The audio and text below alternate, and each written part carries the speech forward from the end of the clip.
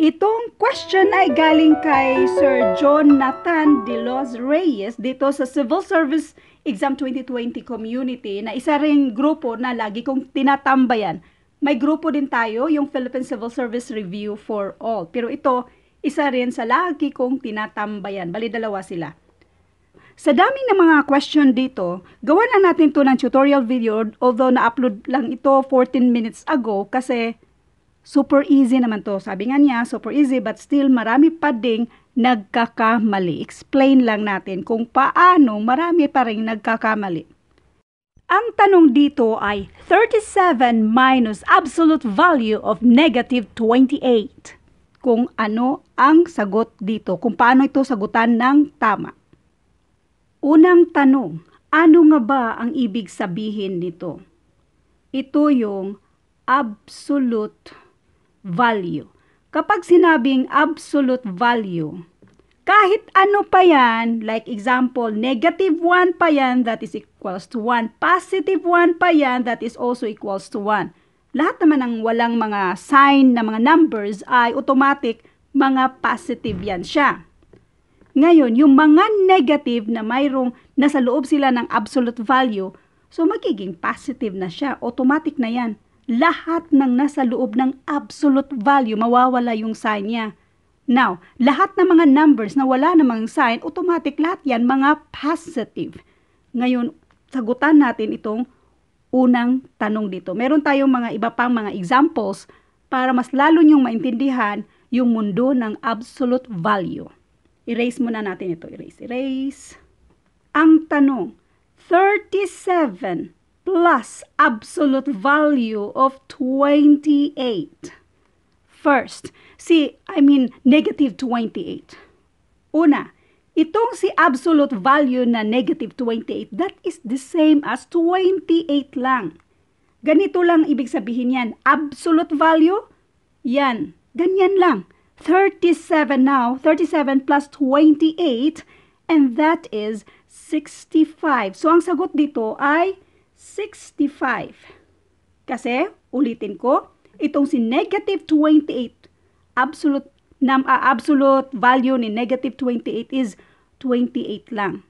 So, isolve muna natin to, which means 28 lang. So, 37 plus 28, the answer here is 65. Now, dito tayo sa pangalawa para mas lalo niyong maintindihan yan. Ang nasa pangalawa ay negative 20 plus 5. Negative 20, absolute value of negative 20 is 20. 20 plus 5 equals 25. So, ang sagot dito ay 25. Next, dito tayo sa pangatlo. Negative 10, absolute value ni negative 10 plus absolute value ni negative 23.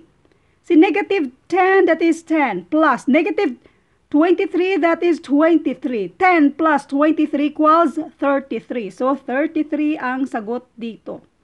I hope nakasunod kayo dyan, ha? So, dito na tayo sa next. Ngayon, nasa subtraction na tayo.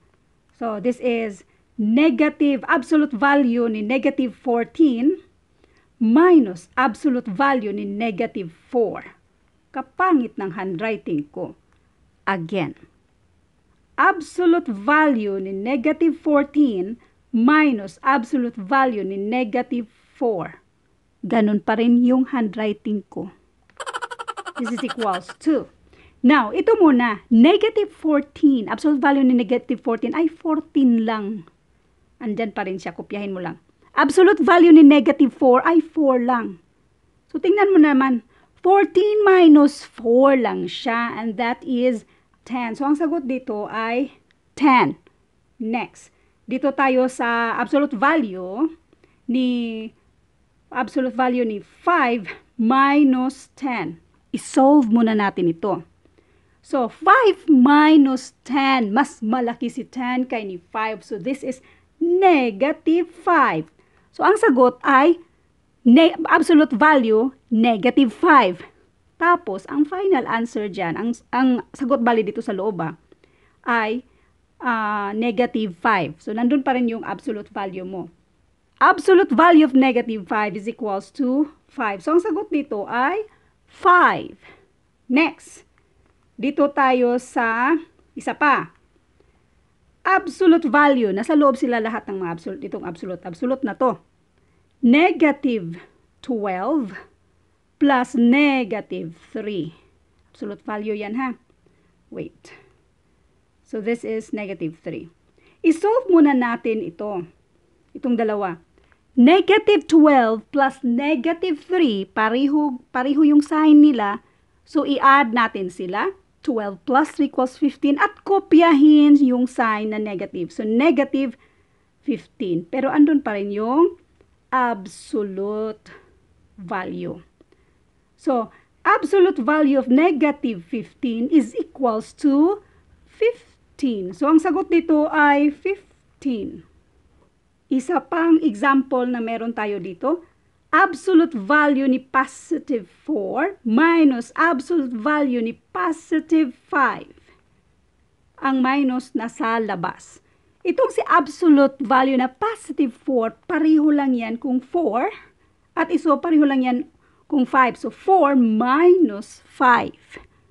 Si 4, positive 4, magiging 4, pareho lang din naman si positive at saka yung walang sign, positive lang din naman. So, maiiba lang siya kung yung sign ay negative. Kasi mawawala yung sign na negative. Kapag mawala na yung sign na negative, automatic positive na ibig sabihin nun. Kung may sign na positive, automatic positive lang din naman yon. Okay? Katulad nito. So, positive absolute value ni positive 4 minus absolute value ni positive 5 is the same as 4 minus 5. The answer here is negative 1 kasi mas malaki man si 5. 4 minus 5 is equals to negative 1. So, ang sagot dito ay negative 1. By the way, meron din tayong separate video about addition and subtraction sa mga unlike signs. All I hope na sana naintindihan nyo, ganun lang kasimple regarding sa absolute value. Forget mo lang yung sign, erase mo lang si negative. At bakit negative ang sagot natin dito? Tapos na tayo sa absolute, di ba? Sinolve na natin yung nasa absolute value. So, ang natitira na lang ay si 4 minus 5. So, ang sagot ay negative 1. Kaya meron tayong negative 1 dito.